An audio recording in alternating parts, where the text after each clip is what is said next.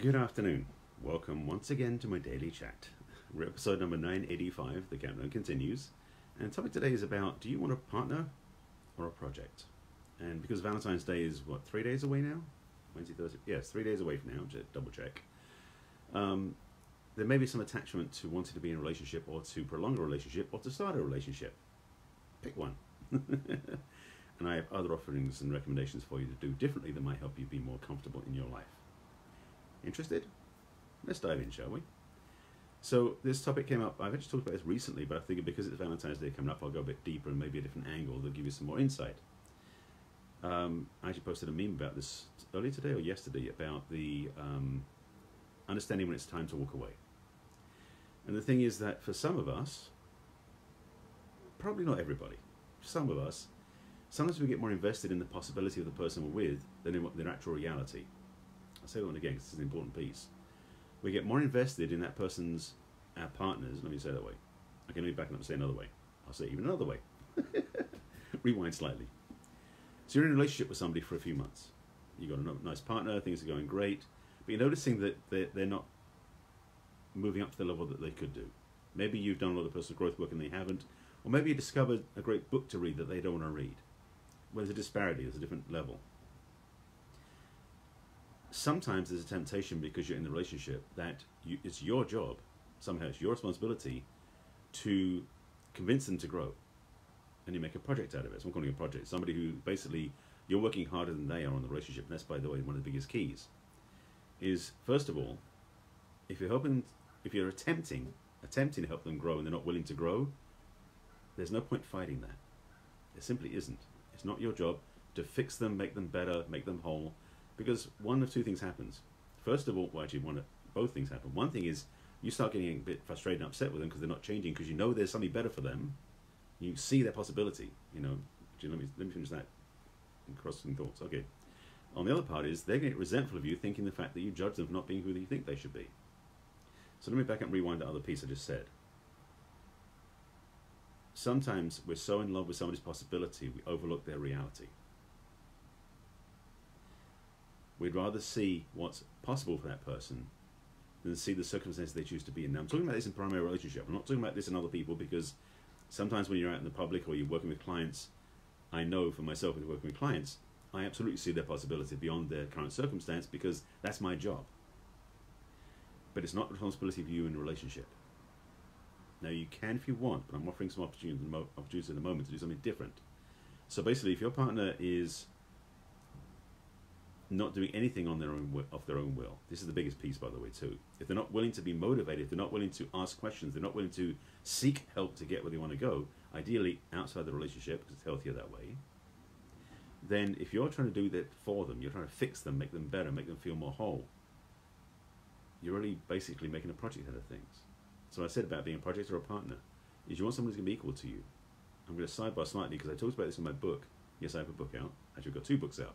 But in my first book, 50 Ways to Love Your Lover, one of the chapters in there talks about rubber band relationships. And I've talked about this many times before.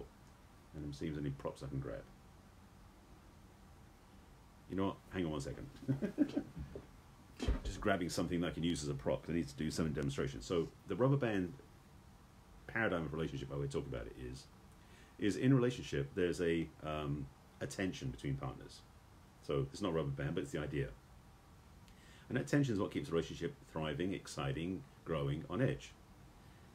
Unless one of these things happens, where you may be working on your partner, you're growing and you're elevating, you're becoming better. Maybe you're taking yoga or you're taking trainings and workshops with Tony Robbins, whoever it is, and your partner isn't. And you come back so high, so excited, so joyful, that you want to convince them to come join you, because you know your life has changed now, and you're not going back to where you were. You know that. And by the way, this is not one of those euphoric post-seminar highs, which I've experienced many times, so I know what it feels like. I'm talking about a transformational experience where you're no longer the person you were. You go back to your relationship, and you're now up there, like you've elevated your consciousness, so to speak, and your partner hasn't. There's now greater tension on that relationship. There is definitely a much harder pull between the two of you, because you've grown, they haven't. You may have been on the other side of this one, so maybe experience the feeling of being left behind and not wanting to grow and wondering why you lost out. Hi Sue, nice to see you, thanks for being in my broadcast. So there's tension on the relationship. When this happens, one of 3 things can happen. The first thing is that the person who you're in relationship with, the partner, sees how much you've transformed and goes, oh, I want some of that. And they actually go to take the seminars you took or read other or something different, but they elevate their consciousness and they come up in the same level as you, and then you've got a great balanced relationship again. That's the ideal. Now, there's two other options. One of those options is you give up your journey of wanting a partnership and you settle into the project level, where you want to help them, fix them, change them where they are, or just simply give up everything to stay where you are in the relationship. This is rare, but people do this one. That's the second choice. The third choice is you're growing, the other person's not, and basically you keep growing. It's like, my personal journey is more important to me than even any relationship. Not against them, but for yourself. When you do that, the relationship ends. It has to, because you cannot, you'll have a harder time growing and being elevated and becoming more powerful, more whole, and more successful in your life if you're with a partner who doesn't want to do that. I mean, there are people in relationships I know who do this. It's, how can I say this nicely? It's sad to watch, frankly. The possibility of a relationship is expansive, is growth. I talked about this a few days ago about relationships are not 50-50, they're 100-100. You bring all yourself in the relationship, and so does your partner. But if they don't bring themselves to grow, to elevate, and become more of who they can be, and you are doing that, there's a discord, there's a discrepancy, as I mentioned before. And the challenge that you may face is choosing growth over partnership. Actually, it's not even a partnership, it's a project, as I said in the title. It's to settle for less than you know you can have. This is the thing. To settle for less than you know you can have, to stay comfortable in that relationship, is a poor choice. It's not healthy, it's not supporting you, and it's, to a large degree, it's also that terrible C word I talk about all the time, codependent. So it's important to recognize, especially as we go towards Valentine's Day, if you're thinking about having a relationship or looking at a date, or you're in a relationship, you want to make a highlight, be careful what you're choosing. Get clear that what you're looking for, because you may be looking for a project. I do not recommend it at all. What I do recommend is equal partnership. That's what my work's about. If you clearly want to have an equal partnership and your partner is willing to jump in, great. Both you elevate, both you grow, both you become more of who you can be, and the relationship thrives because of that. But if one of you is growing and the other person is dragging, that's not a relationship anymore. That's a codependent tug of war. Yes, codependent tug of war. Being so caught up in the trappings of where people are, you don't get where you want to go. Now, you can have that if you want. And for some people, I'm going to say this one, I guess, for some people, that idea of being in that sort of turmoil in relationship is familiar to them. And to speak about that, you have to watch yesterday's broadcast. I did a whole talk about the whole thing about not being like your parents. That's tying into that one. But the thing about this is you can really own up to who you are and be willing to settle for nothing less than that. In fact, you're absolutely willing and committed to claiming everything that's at the level you're at and beyond. That's when it's a clarity of recognition that you will not settle for less. And that's a day to be proud of. When you own your space and you own your power, you own your authority, to know that you're worthy and deserving a healthy relationship.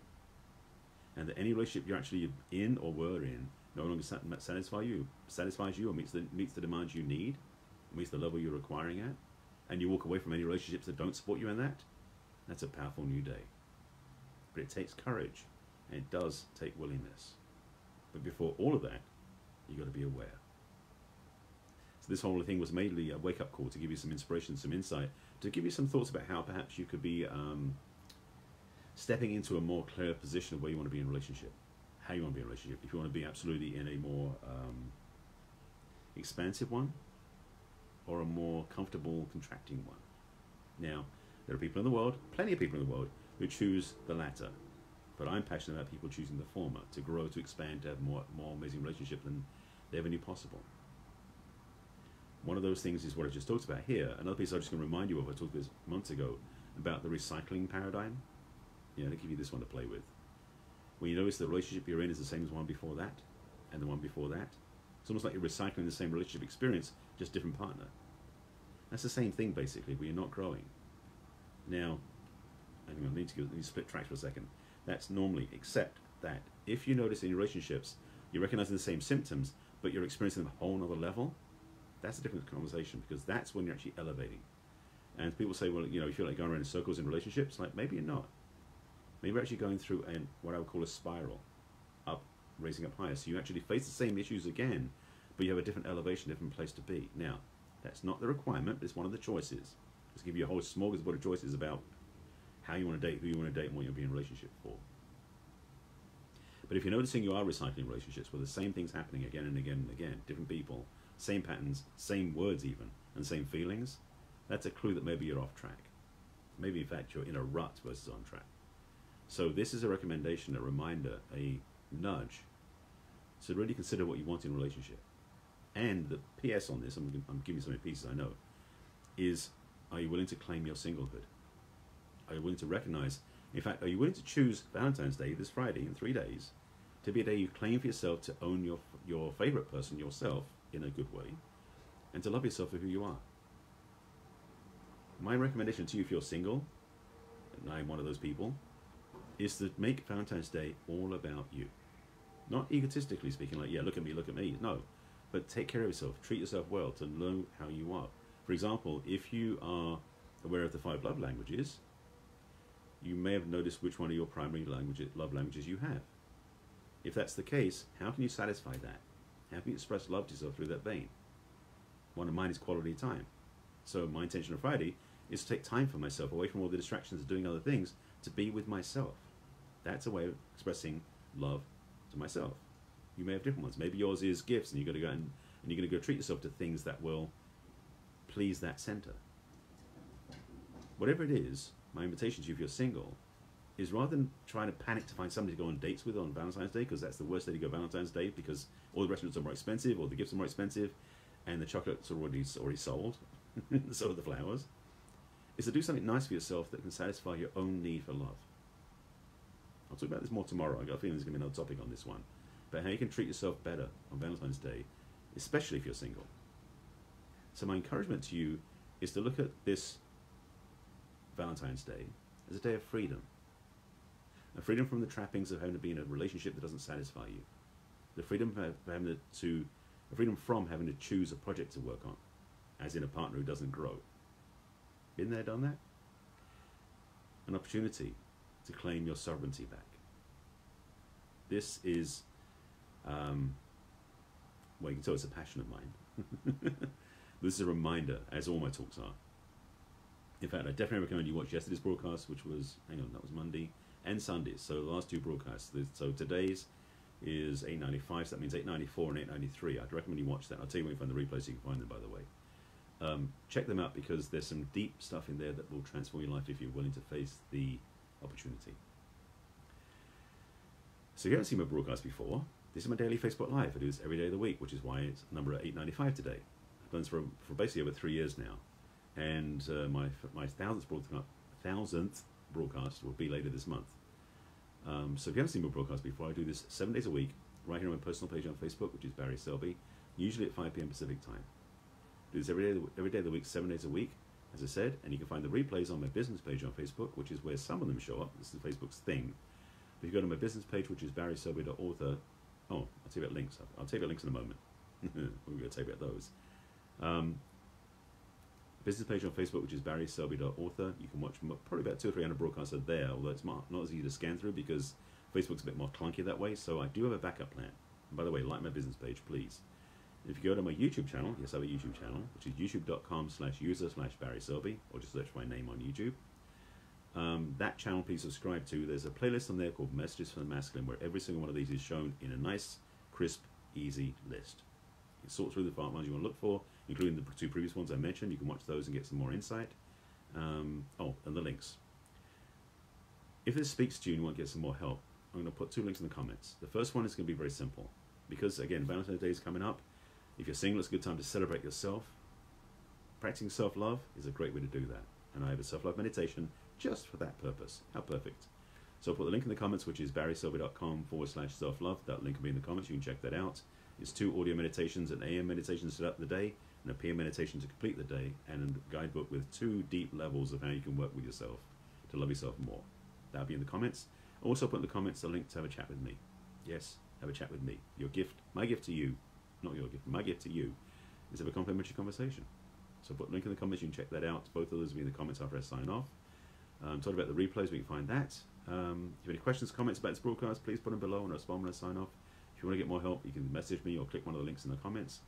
And that's about it. I might talk about that tomorrow. Yeah, got some ideas for tomorrow already brewing. So I will see you again tomorrow, I trust. And as always, as a reminder, please take care of yourself. I'll see you again tomorrow.